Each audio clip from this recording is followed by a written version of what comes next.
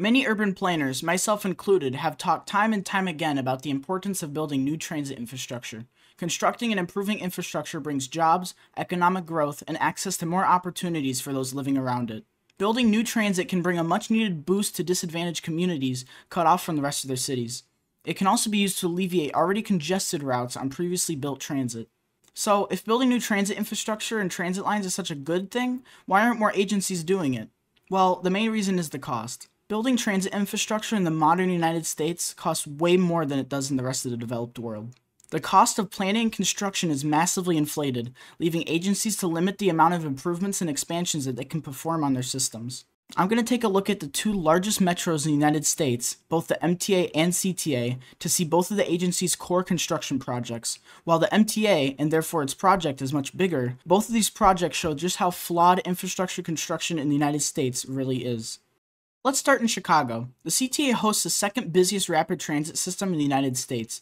Nicknamed the L, the system is famous for its multiple elevated tracks that run above Chicago's busiest hub, the Loop. The system has 8 total rail lines, which are all named by color. Its busiest line is the Red Line, which runs from the northern edge of the city at Howard down south through the dense north side, and then runs underground through the Loop, where then it runs south along the median of 9094 until reaching its terminus at 95th Street. Being the only train connecting the city's north and south sides, the CTA wanted to improve the line by cutting travel times and improving stations. They named this decades-long plan the Red Ahead, which hosts 3 major sub-projects. The first is the Red-Purple Modernization Project, which consists of rebuilding and realigning the 100-year-old track from Howard to Belmont. This project is currently under construction, with multiple sections of track being rebuilt and stations closed for upgrading. Their second project is the now completed Red Line South Reconstruction Project, which improved trackage and upgraded stations, making all of them handicap accessible. The third and final project is our focus, the Red Line Extension. For decades, this project has been proposed to connect the far south side of Chicago to the Red Line. The neighborhoods of Roseland and Pullman are both a transit dead zone with no convenient access to the rest of Chicago, and therefore its services. The extension plans to solve this by extending the Red Line south through these neighborhoods. The current plan is to build an elevated track from 95th Street along I-57 before cutting south to run along Union Pacific's track. There will be 4 new stations, including 103rd, 111th, Michigan Avenue, and a new terminus at 130th. The plan also includes a new train yard, which the CTA says will improve frequency across the entire line. So, sounds like a great plan. The track alignment won't be too difficult, and it will be beneficial for those living in the lower income communities. Too bad it's taken 20 years to even start its construction. Yeah, 20 years. The process started in 2006 and still hasn't even started to be built yet. And even when construction does eventually start, the CTA says it won't be until 2029 when the extension is open to service. But it gets even worse. The price tag for this project is currently estimated to be $3.6 billion. You heard that right, $3.6 billion for 4 new stations and a rail yard. This may seem way over the top for a relatively simple extension like this, but most projects constructed in the United States take decades to plan and billions of dollars to construct. And the Red Line extension is even the worst perpetrator being built. There's a much bigger and much more expensive project being constructed right now. New York, the Big Apple, the city. It's America's largest city and hosts its most extensive transit network. It's right along America's only high-speed rail corridor. It's the terminus to multiple rail lines, and it's the home of the MTA, one of the largest transit agencies in the world. It receives an annual 1.7 billion passengers a year, more than the rest of the United States' metros combined. Oh, and add the London Tube to that too. And yep, it still wins. MTA's system has 26 lines, and for over 50 years, the agency has been trying to add a 27th. The 2nd Avenue subway is a project currently under construction in New York. It plans to construct a new subway line down eastern Manhattan, all the way from Harlem to Wall Street. This project is split into 4 separate phases.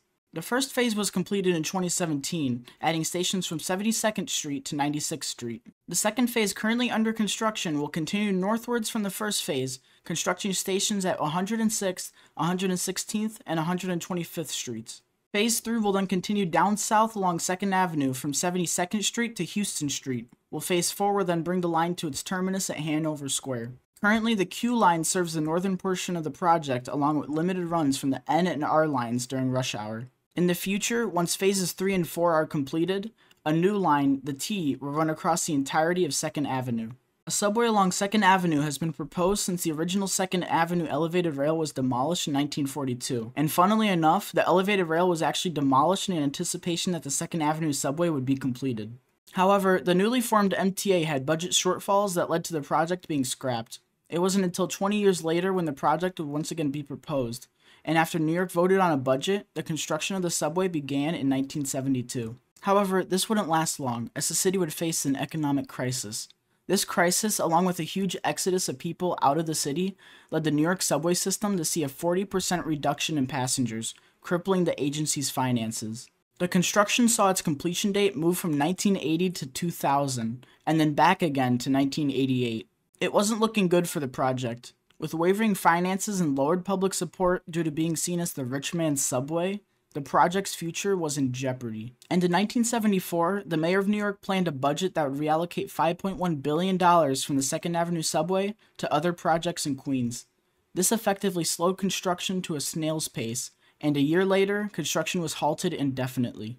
With the newly constructed tunnels being sealed shut, it was safe to say that the project was dead in the water, being a small reminder of the ambitious plan.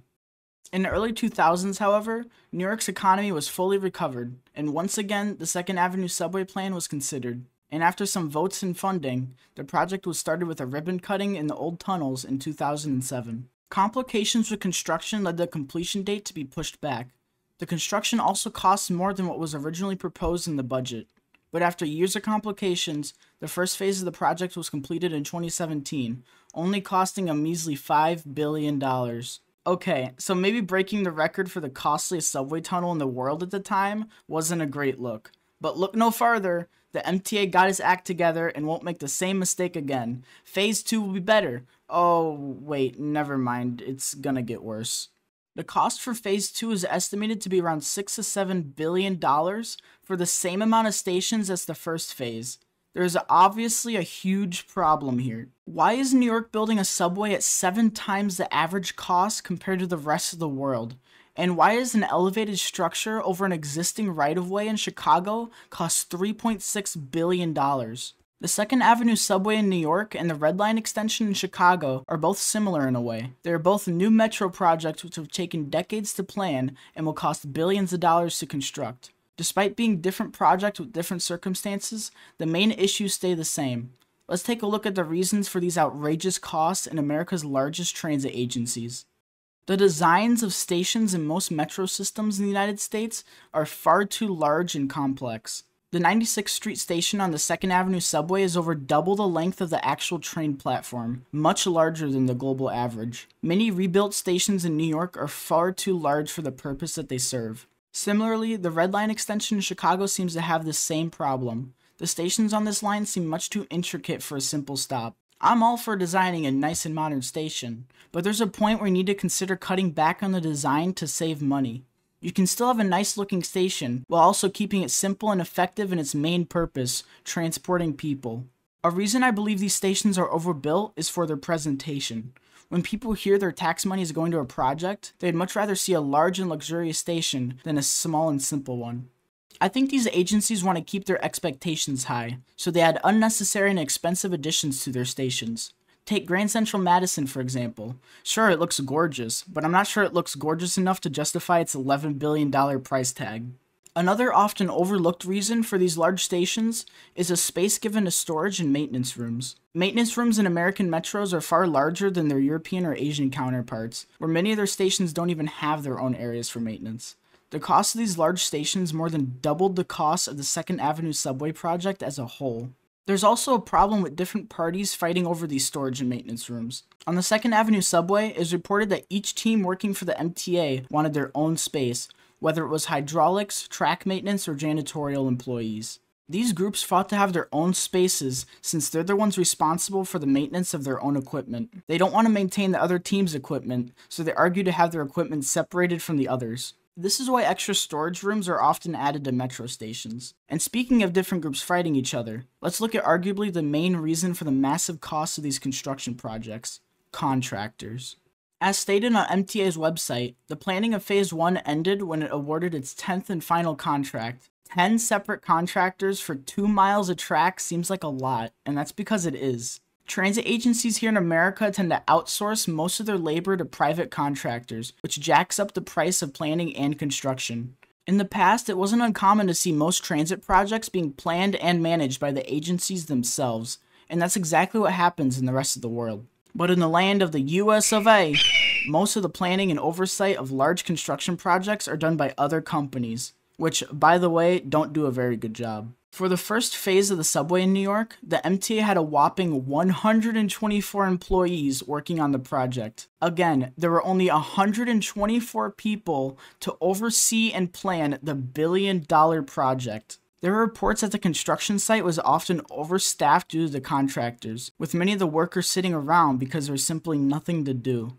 Contractors don't need to do a good job with overseeing a project. Besides, if it takes longer to build, the more money they make. And I mean, some of these contracts are just ridiculous. For example, the stations use 2 escalator contractors. There's no reason why 2 separate companies need to be hired to put in a goddamn escalator. These ridiculous costs are a joke compared to other countries' construction projects. For example, Barcelona is building a completely new subway line in their city. The 24-station line will cost them around 6.7 billion euros, or around 7.3 billion US dollars. Can you see the difference? It took New York, the largest city and the largest economy on the planet, $5 billion to build just 3 stations, while it took Spain to build 24 stations, only $2 billion more than that.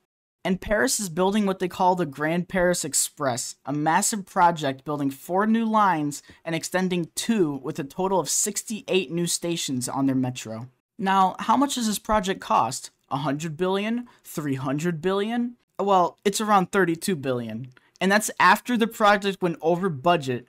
People in France were angry with the $32 billion project building 4 completely new metro lines. For reference, 32 billion is around the same estimated cost that the completed 2nd Avenue subway will have.